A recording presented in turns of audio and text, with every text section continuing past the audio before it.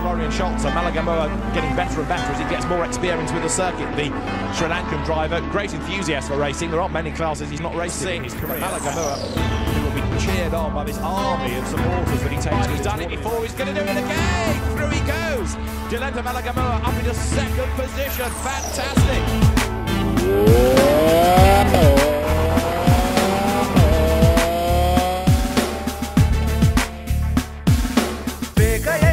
Singhayo api Hinayen pava maubi matawali mau polove suwada danena sulage jawaya kanna ekayen duwana singhayo api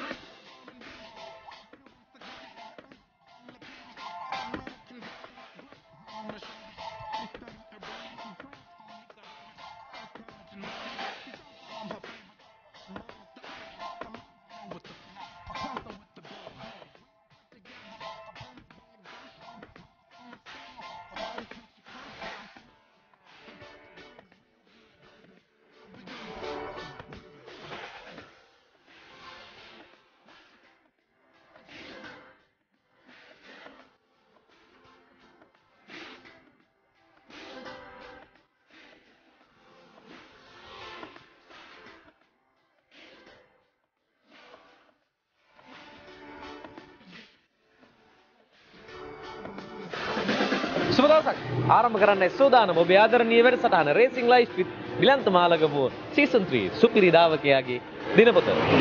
ඉතින් ඔන්න මුලින්ම නෙදර්ලන්තයට ආව නෙදර්ලන්තයෙන් Belgium වලට ආව ස්පා නගරයේ ෆ්‍රැන්කෝ චෑම්ප් ධාවන පතියේ තමයි අප සිටින්නේ. නුපුරුදු තැනක් නෙවෙයි අද දවසේ තරග පැවැත්වෙන්නේ ෆ්‍රැන්කෝ චෑම්ප් ධාවන පතියේ. ඉදිරි ටික ඔබ ආදරණීය සගයා කියයි. ඔව් මමත් ආවේ ඉස්සෙල්ලාම ආවේ අපේ හොලන්ඩ් වලට අපි නෙදර්ලන්තෙට ඔව් නෙදර්ලන්තෙට ආවේ ඊට පස්සේ මේ අපේ යාළුවෙක් ඉන්නවා ඉතින් යාළුවා ගෙදර අපි ටික වෙලාවක් ඉඳලා කාර් එක එලවගෙන අපි ආවා බෙල්ජියම් වලට ඇවිල්ලා ස්පා නගරයට ආවා දැන් ස්පා ධාවන පතින්නේ මේක ලෝකේ ගොඩාක් ජනප්‍රිය ධාවන පතක් ස්පා ෆ්‍රැන්කෝ චෑම්ප්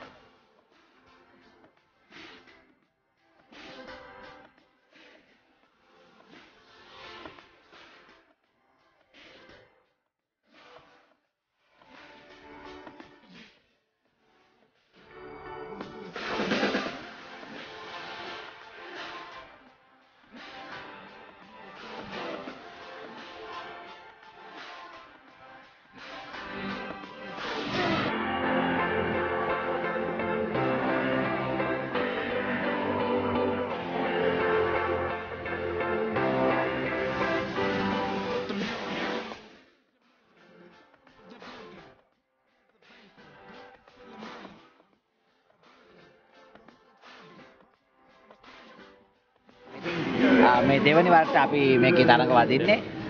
ඒ වගේම අද මම තනියම නෙවෙයි තව බෙල්ජියම් ජාතිකයෙක් එක්ක තරඟ වදින්නේ.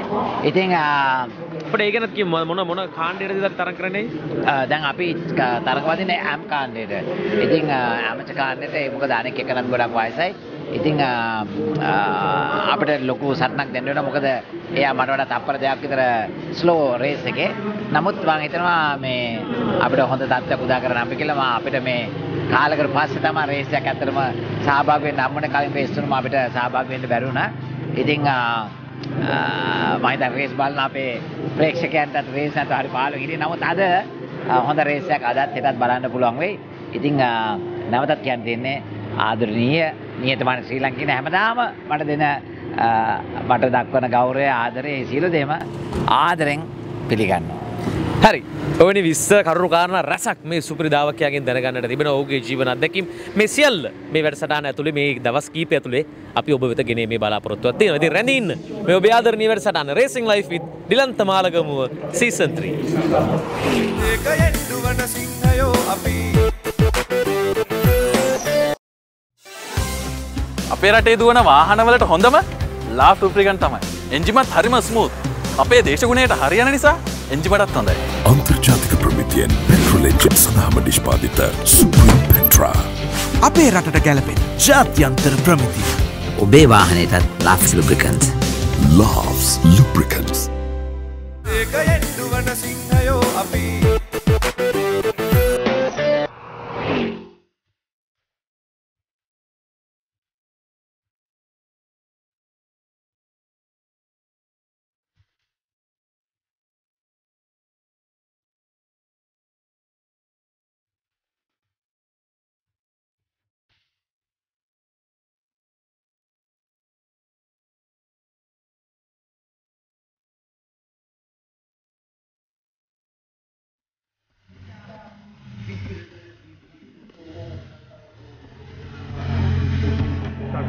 ඔබේ දුටුවේ ඩිලන්ත මාලගමුව තමන්ගේ ප්‍රථම කාල වාර්තා කර ගැනීමේ තරඟය සඳහා පිටත් වන ආකාරයයි.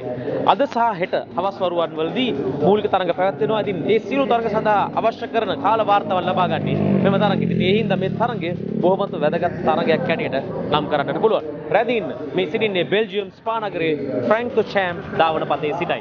ඔබ වෙත සියලු තොරතුරු ගෙනෙන්නේ ඔබේ ආදරණීය වැඩසටහන Racing Life with Dilantha මාලගමුව Season 3.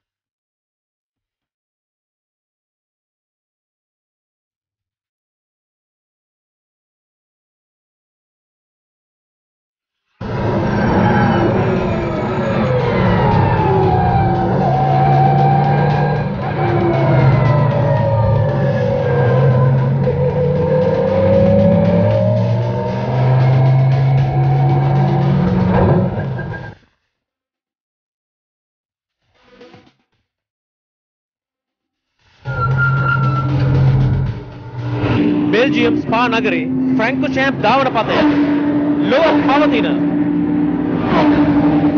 අනර්ගතම ධාවන පතයක්. මෙහි විශාල හැඩතල ප්‍රමාණයක් තියෙන ධාවකයන්ට පසු කරන්නට ඒ හින්දා මේ ධාවන පතේ තරඟ වැදීම ඉතාමත් අපහසු කාර්යයක්. මම සිටින්නේ ධාවන පතේ ඉතාමත් ආසන්නයේ. ඒ හින්දා මම විශ්වාස කරනවා ඔබට මේ සියලු තොරතුරු ගෙනීමේදී යම් යම් ශබ්දෙන් බාධා එන්නට පුළුවන්.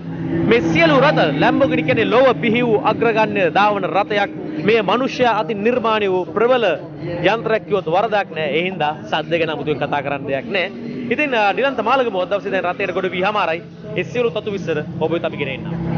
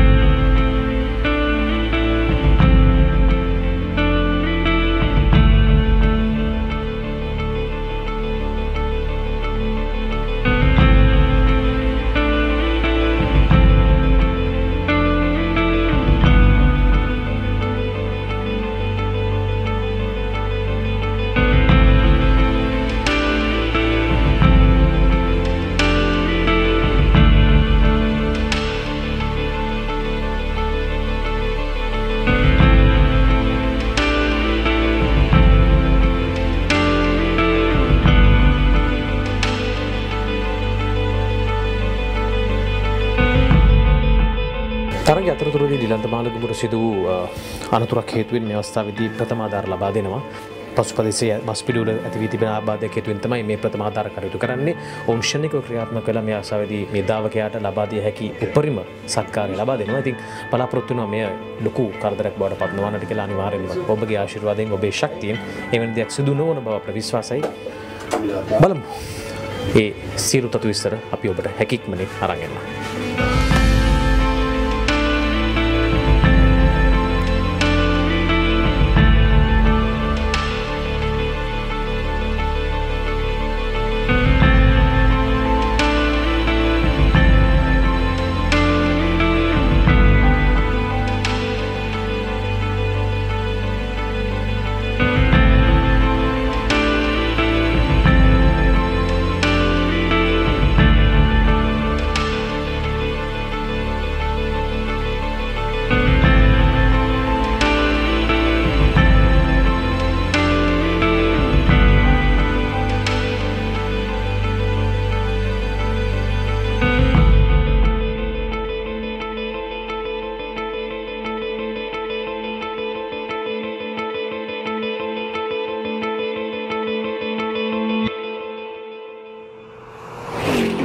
අද දවසේ මේ ස්පා නගරයේ උෂ්ණත්වය කලකට පසු අධිකම උෂ්ණත්වය සෙල්සියස් අංශක 37ක් පමණ.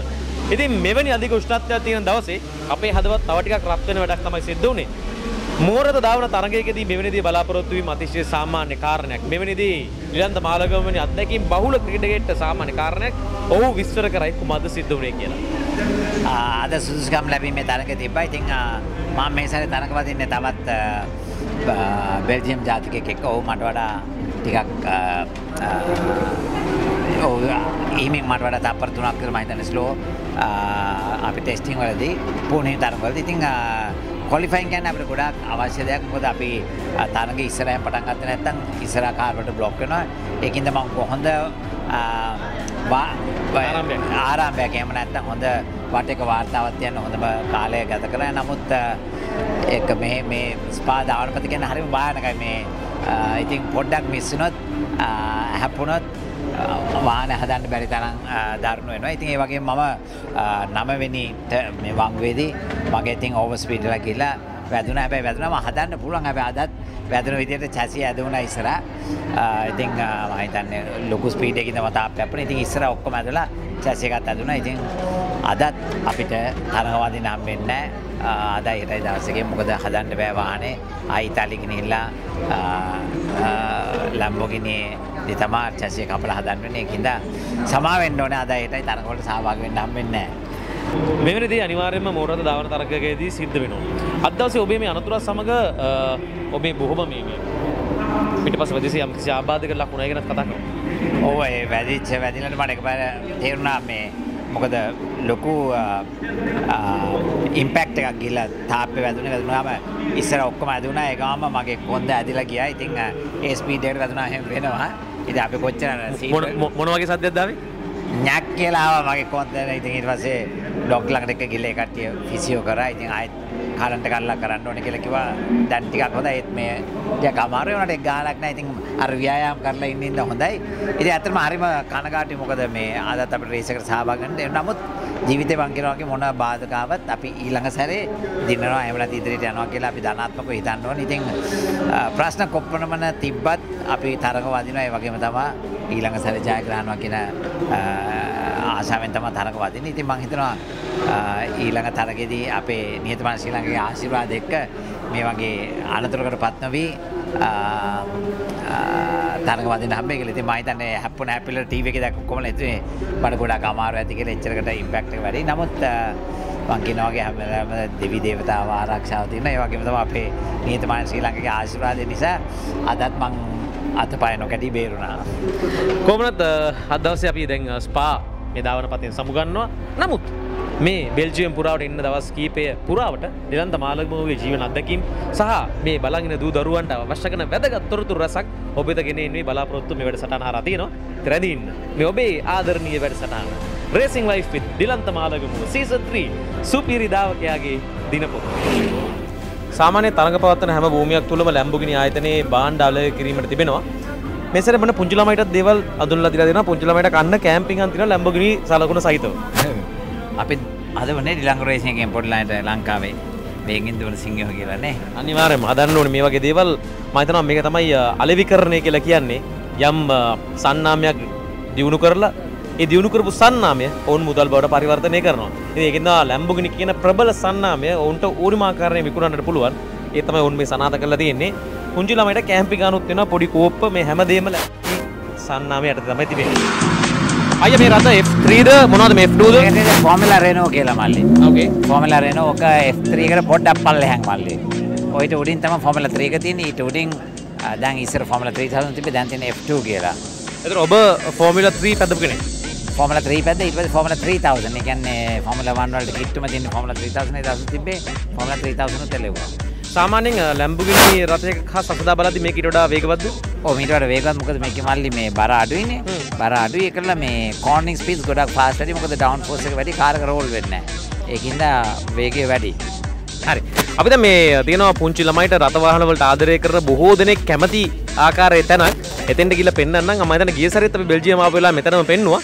මේක බලන්න වටන තැන මොකද රථ වාහන එකතු කරන කට්ටියට ආස කරන කට්ටියට මෙන්න හොඳම තැන.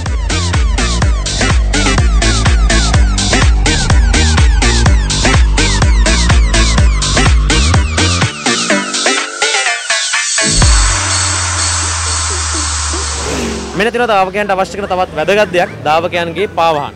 අය පොඩ්ඩක් මේක පැහැදිලි කරන්නකො මොකද්ද මේකේ තියෙන විශේෂත්වය? ඒකත් තමයි මේක fire proof. මේක ගිනි ගන්න නැහැ ටික වෙලාවක් යනකල්. ඒ වගේම තමයි බර ගොඩක් අඩුයි. ඒකල මේ හීල් එක නැහැ. මේ කාර් ගෙලවන්න හීල් එක තිබුණොත් එලවන්න බෑ. ඉතින් ඒක වගේම තමයි මේක fire proof. මේ stand 21 කියන්නේ ප්‍රංශයේ තියෙන මේ හොඳම ලෝකයේ හොඳම ඒ වගේ රේස් දාවකයන්ට එක જાතියේ රේසින් සූට් සපත්තු ඔක්කොම හදන ආයතනයක්. ඉතින් මේකෙන් stand 21 කියන එක. මේක මේ හැඩය නිර්මාණය කරලා තියෙන්නේ බොහොම පහසුවෙන් වාහනය දාවන එක. මම මේ ෆ්ලැට් හීල් එකක් තියෙන්නේ. ෆ්ලැට් හීල් එක එකල මේ ඔක්කොම ෆයර් ප්‍රූෆ්. නොමෙක්ස්. බර අඩු වෙන්න ඕනේ. බර අඩු වෙන්න. ඔව්. මෙන්න ඔබට ධාවනය කිරීමට අවශ්‍ය නම් දාවකයෙක් වීමට අවශ්‍ය නම් මෙවැනි පාවාන් යුලක් ඔබට අනිවාර්යයෙන්ම ගන්නට වෙනවා.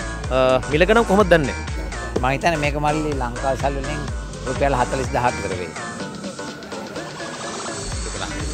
කමන්නේ ප්‍රශ්නයක් නැහැ. ගිනි ගන්න නැහැනේ. ගිනි ගන්න නැති කකුල් දෙකක් තියා ගන්න රුපියල් 40000 පාවිච්චි වියදම් කරා කියලා වරදක් වෙන්නේ. ඒකින්ද ඔබ දාවකෙක් වීමට අවශ්‍ය නම් මෙවැනි හොඳ පාවාහන යුලක් ලබා ගන්න මිලදී ගන්න ඕනේ. හරි මේ ස්ථානයේදී ඩිලන්ත මාලගමුවගේ ඇඳුම දැන් සෑහෙන කාලයක් පාවිච්චි කරලා මම හිතනවා දැන් අලුත් කරන කාලේ ඇවිල්ලා නේ.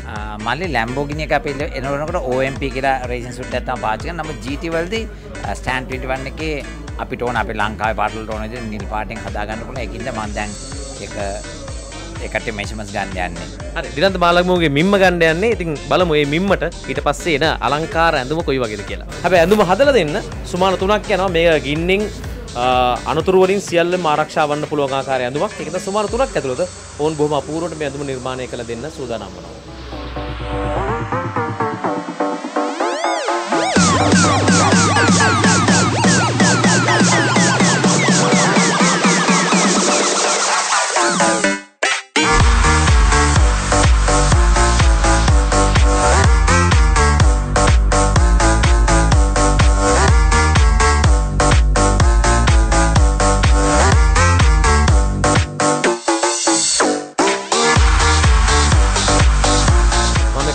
මේක මම අපිටත් ඇඳුමක් මහගත්තා නම් හොඳයි කියලා. මොකද මේ නිවේදන කටයුතු කරගෙන ඉන්න ගමන් වාහනයක් ඇවිල්ලා මොන හරි අනතුරක් වෙන්න පුළුවන් නේ.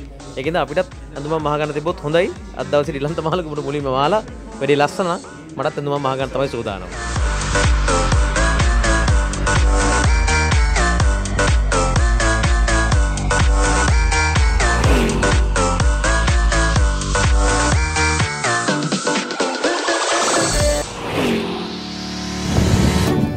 හරි බෙල්ජියම් ඉඳලා ඔන්න නෙදර්ලන්තයට පා දැබුවා විතරයි. ඉතින් මේ පැත්තට ආව ටිල්බර්ග් කියන ප්‍රදේශයට තමයි අපි ඇවිල්ලා ඉන්නේ. ආවට පස්සේ හිතුණා පොඩ්ඩක් ඉතින් මේ සිදුවෙච්ච සියලු දේ අකාමකා දමන්නත් එක පොඩ්ඩක් බයක් අයින්ට වෙලා ඉන්න කියලා. ඔව් අපි දැන් මේ බෙල්ජියම් ඉඳලා හොලන්ඩ් වලට එනකම් ඇම්ස්ටර්ඩම් යනකම් අපි මගදී නැවතුණා. අපි තව දන්න මල්ලි කෙනෙක් ඉදර ඇත්තටම කොන්ද අමාරුයි තාම. ඉතින් ප්ලාස්ටර් ගහගෙන යනවා. එලවන්නත් උනා. නෙදර්ලන්තේ ලැබකුත් ඔය විදිහට බලාගත්ත මේක හරි ගැඹුරුයි කියලා තමයි ආරංචිය. අපි ඒක දැනගමු මේ අපි එක්කාර සුදේශය පොඩක් එන්නකෝ. දැන් ඔන්නම් අවුරුදු 22ක් මගේ නෝනයි බබාලා තුන්දෙනයි අපි කට්ටියම මෙහෙ ඉන්නේ. දැන් මේ ඉන්න ටිල්බර්ග් සිටි එක ඇවිල්ලා ටිකක් මන් සන්ධියක්. නෙදර්ලන්තේ තියෙන මේ නගරවල එක බැලුවාම මොකද ටිල්බර්ග් ඉන්න රොටර්ඩෑම් පෝට් එකට ළඟයි. ඒකට බෙල්ජියම් වලට ළඟයි. මේ පැත්තෙන් ජර්මනියට ළඟයි. ඉතින් මේ කැනල් මේ පද්ධතියෙන් තමයි ගොඩාක් බඩු එහෙම ගෙනියන්නේ. මේ රට ගත්තොත් මේක මේ බොහොම පොඩි රටක් නේද? මේකේ ජනගහනය හරි අඩුයිනේ. මිලියන් 18ක් විතර. ඒතකොට ලංකාව ගොඩක් ලොකුයි. මීට වඩා ලොකුයි. ලංකාව ලොකුයි දූපතක් වුණාට. ඒ කියන්නේ බෙල්ජියමයි නෙදර්ලන්තෙටත් වඩා ලංකාව චුට්ටක් ලොකුයි. ඉතින් ලංකාවේ අර ඉන්න අය ඉතින් ලංකාවේ දැන් පරිසරය දැන් මෙහි වටපිටාව බැලුවාම පේනවා සෑහෙන ඒ කියන්නේ මේ පිළිවෙලකට තියාගෙන ඉන්න මිනිස්සු එහෙම කුණු එහෙම හැමදැනම දාන්නේ අවශ්‍ය තැන් ඒවට හැබැයි රජයනුත් ඉතින් පහසුකම් ලබා දීලා තියෙනවා. මිනිස්සුන්ට කුණු දාන්න තැන් නැත්තම් ඉතින් මිනිස්සු කොහෙට හරි දාන්න තමයි බලන්නේ. ඉතින් අපිට ඕවා තමයි ඉතින් ගන්න පුළුවන් මේ දේවල් ඉතින්. ඒ වගේ තමයි මම කියන්න උත්සාහ කරේ මම මේ රටේ ප්‍රමාණය ගැන ඇහුවේ. මම මේ කල්පනා කරේ ලංකාවට වඩා පොඩි රටක් ඇවිල්ලා දුර බැහැර තියෙන පෙරදිය මේ ආසියාතික රටක් යටත් කරගන්නවා කියන එක. කියන්නේ ලන්දේසි වරු ඒ කාලේ ඇවිල්ලා ඉන්දියාව ලංකාව ඇතුළු මේ සියලු රටවල් වලට තමන්ගේ ආධිපත්‍ය පැතුවා. ඉතින් ඒ අපේ රටවල් වල තියෙන අසමගිය හින්දා තමයි. නැත්නම් වෙන කිසිම දෙයක් ඉන්න නෙමෙයි. අසමගිය ඒ වගේම තමයි කැපකිරීම කියන දේ නෑනේ මල්ලි. ඉතින් කැප කරනවා ඇත්තටම අර කිව්වගේ අපි හැම එකනම කුණු දාන්න නැතුව අපේ පුළුවන් අපි ආණ්ඩුවකට හරි තව කටට බැන බැන ඉන්න නැතුව අපි විසින් කරන්න දෙයක් තියෙනවානේ. ඒක කරා නම් ඒ ඇති. එතකොට රට ඔක්කොම හැදෙනවා. රටේ හැම කෙනාම පිරිසුදුව ඒ කරලා රට ගැන ආදරය හිලා රට ආදරය කරනවා කියන්නේ තමුන්ට ආදරය කරනවා කියන එක. ඒක හරියට කරා නම් හරි. ඔක ලොකු මේ රොකට් සයන්ස් එක නෙවෙයි. හරි එහෙනම් මේ වගේ බොහොම අපූර්ව සුන්දර දේවල් ගොඩක් පෙන්වන්න තියෙනවා. රැඳින්න ඔබේ ආදරණීය වැඩසටහන racing life with Dilantha Malagamuwa season 3 සුපිරි ධාවකයාගේ දින. අප මේ සිටින්නේ නෙදර්ලන්තයේ ටිල්බර්ග් නගරයේ මනරම් කඳු පන්තියක් අසල. මම ඔබට පිටිපස්සෙන් පේනවා ඇති. සාමාන්‍ය ටිල්බර්ග් නගරයේ කඳු නෑ කියන එක තමයි ප්‍රචලිත කාරණාව. නමුත් මෙතන කන්දක් දක්නට ලැබෙනවා. මේක මේ ඔබට පේන දේට වඩා මෙහි ඇතුළාන්තය බොහොම වෙනස්. ඒ වෙනස මොකක්ද කියලා ඩිලන්තය කියන්නේ. මොකද මේ ප්‍රශ්නය අපිට ලොකු ප්‍රශ්නයක්. අපේ අගනගරවලත් කඳු තියෙන හින්දායි අපි මේ කියන්නේ. ඇත්තට මේ කුණු කන්දක්. දැන් අපේ කුණු කන්දක් පාත්ලා ගොඩක් අය මැරුණානේ. දැන් මෙහි ඒ කට්ටියක කලමනාකරන විදිය ඇත්තට මේකේ මේ කන්දම අහලා තියෙන කුණු වලින් හදුවට ඒක මේවා කරලා උඩින් තනකොළ වවලා ගස් වවලා ඒක එහෙම තමයි ඒ කට්ටිය කලමනාකරන කරලා තියෙන්නේ. ඉතින් මේ විදිය ඉතින් අපිට ඇත්තටම අපි දන්නේ නැත්නම් ඒකේ දැනුම දන්නේ නැත්නම් මේ වගේ රටකින් හරි ආගෙන අපිට ඔය අපේ තියෙන අපිට දැන් තියෙන ලොකුම ප්‍රශ්නයක් මල්ලි කුණු. දැන් ඒක මේ වගේ අපිට විසඳන්න පුළුවන් ප්‍රශ්න මල්ලි මොකද හිතන්නේ? අනිවාර්යයෙන් දැන් මොකද මෙතන මේ කාරණේ ගත්තොත් බොහොම අපූර්වට මේ දේ කරලා තියෙනවා. ඒ කියන්නේ කලමනාකරණය යනු කුමක්දයි කියලා දැනගන්න අවශ්‍ය නම් මේක ඇවිල්ලා බලන්න. මේක නිවැරදි කලමනාකරණ විධික්‍රමයක්. ස්වභාවික පරිසරයටම මේ දේ අනුගත කරලා තියෙනවා. මේකේ සත්තුත් ඇත්තටම බැටළුවන් හරක් ආදී සත්තුන් දාලා තියෙනවා සාමාන්‍ය පරිසරයේ විදියට පේන්න. ඒකින්ද ලොකු ලොකු ටවුන් මැද්දේ ලොකු ලොකු කුණු කඳු හදද්දි මේ වගේ දේවල් පොඩ්ඩක් ආදර්ශයට ගත්තා නම් මේවා මීට ප්‍රශ්න නොවන විදියට වග බලා ගන්නට පුළුවන්. ඒකල මේක ඇත්තටම කොම්පොස්ට් පොහොර හැටියට පාවිච්චි කරන්නත් පුළුවන්. ඉතින් කවුරුත් හිතුවට දැන් අපි මෙතෙන් එනකල් අපි දන්නේ මේක කුණු කන්දක මානසික ලස්සනට කල්පනා කරලා ගන්න තියෙන. ඉතින් ලංකාවේ ඇයි මේ දේ කරන්න වෙන්නේ? මේක රොකට් සයන්ස් නෙවෙයි. අපිට තියෙන්නේ පොඩ්ඩක් කායින් හරි දැනුම අරගෙන ඒක හරියට කළමනාකරණය කරන්න විතරයි. කියන තියෙන මහත්තයෝ ආයෙනම් කට්ටිය නැති වෙන්න කලින් මේ වගේ මොකක් හරි හොඳ ක්‍රම විදියක් යටතේ මේ දේවල් පාලනය කරගත්තොත් එimhe ලංකාවට හොඳ කලදසාවක්. ඒ ඉතින් හැමදාමත් හොඳ දේවල් පෙන්වන්න එක අපේ යුතුකම. ඔබ ආදරණීය වැඩසටහන Racing Life with Dilantha Malagamuwa Season 3.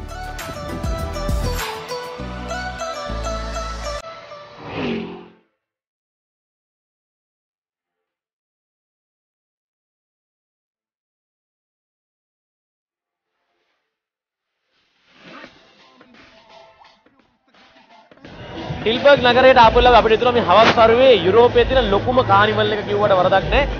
ටිල්බර්ග් නගරයේ මැදේ තමයි මේක පැවැත්වෙන්නේ. ඉතින් අපිට හිතුණා මේකට ඇවිල්ලා බලන්න කොහොමද කියලා. පොඩි කාලේ මම හිතන්නේ ආවට පස්සේ අයියට නම් අත්දැකීම ලබා ගන්න වෙන්නෙම නැතුව ඇති. ඔව් මගේ දෝලා ටිකක් ලොක් කාලේ ඩිස්නි වර්ල්ඩ් එකට ගිහලා තියෙනවා. ඩිස්නි ලෑන්ඩ් එකට. නමුත් මේ වගේ දෙයකට අපි ආවේ මල්ලි අපි දෙන්න එකම වෙලා මම හිතන්නේ ආවමයි නේ. මේ වගේ එකට ඉතින් ලෝකේ තියෙන ලොකුම කානිවල් එකලු. කිලෝමීටර් 3ක විතර දිග තියෙනවලු. ඉතින් අපි ආව බලන්න මේක මොකද්ද කියලා. සමහර වෙලාවට ලයිව් එකත් කානිවල් වල වෙලාවක කානිවල් එකට ඇවිල්ලා ඇත්ත කානිවල් එක බලමු කියලා හිතනවා. ඉතින් මේ වගේ දේවල් ලෝකේ හදලා තියෙනවා මිනිස්සුන්ට සතුට ලබා ගන්න, පොඩ්ඩක් මනස නිදහස් කරගන්න. ඔවුන් මේ නිදහස භුක්ති විඳින ආකාරය අපි දෙන්න කියලා බලමු.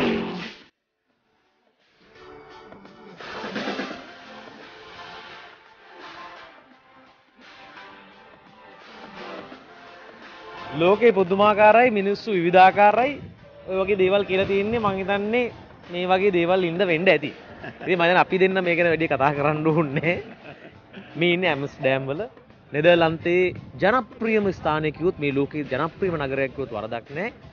නිදහස් මානසිකත්වයෙන් ජීවත් වෙන බොහෝ දෙනා මේ නගරයට ප්‍රිය කරනවා. මේ නගරයේ විශේෂ වන්නවා යම් යම් හේතුන් උඩ අපි ඒව කතා නොකරමු. හැබැයි නෙදර්ලන්ත අපේ චාරිකාවේ ඔන්න අවසානයේ කරා අපි ඇවිල්ලා ඉන්නවා.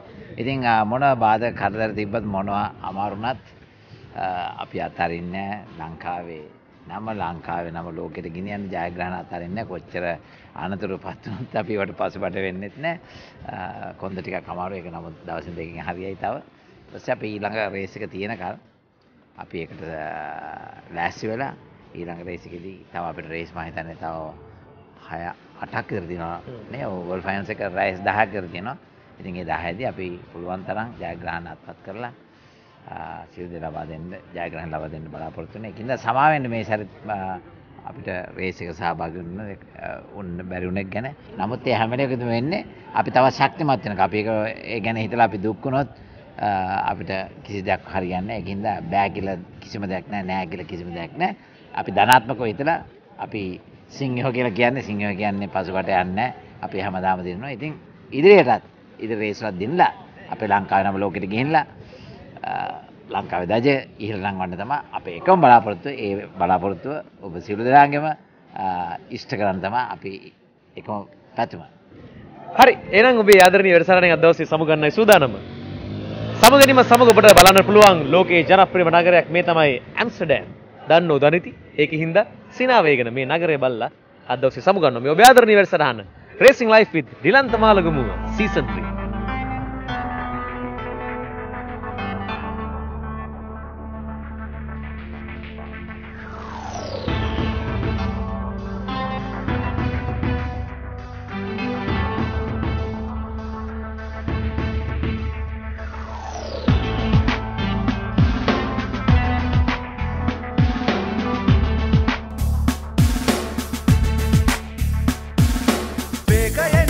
සිංහයෝ අපි දීනයෙන් පවා මව්බිමට වදී මව් පොළොවේ සුවඳ දැනෙනා ඒ සුළගේ ජවය ගන්නා ඒකයෙන් දුවන සිංහයෝ අපි